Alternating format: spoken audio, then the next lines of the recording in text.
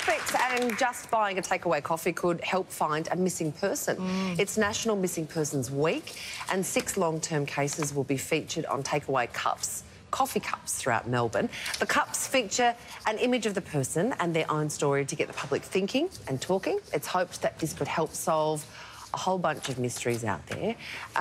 This girl, Lauren O'Keefe, who has started this group, she is just an amazing girl. Her brother went missing. She spent so many years looking for him, and then when she sort of didn't know what else to do, she started a group called MPAN, Missing Persons Advocacy Network.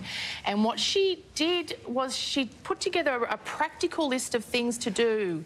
You would all have met Lauren because she's so active, and it's a practical list of things to do when a loved one goes missing. So what to do on day 1, what to do on day 300, what to do on year 15, like so that you can still be active and still doing something. And this campaign is classic Lauren because it's smart, it's practical, and it's putting it back into all of our faces in a great way. So coffee cups with these people's faces and their stories on them, just to remind us they're real people. And it's little nuggets of information that can come from any awareness of these cases that can break a case. Yeah, absolutely. And it can be random that someone will suddenly go, hang on a second. 30,000 Australians go missing every year. Most of them turn up in 2 days or something, but there's a percentage that don't. It's incredible. And it used to be they'd be on the side of a milk carton. That's right. Which again is which practical. is perfectly sensible and practical. You'd be staring at it while you're having your brekkie and then go, oh.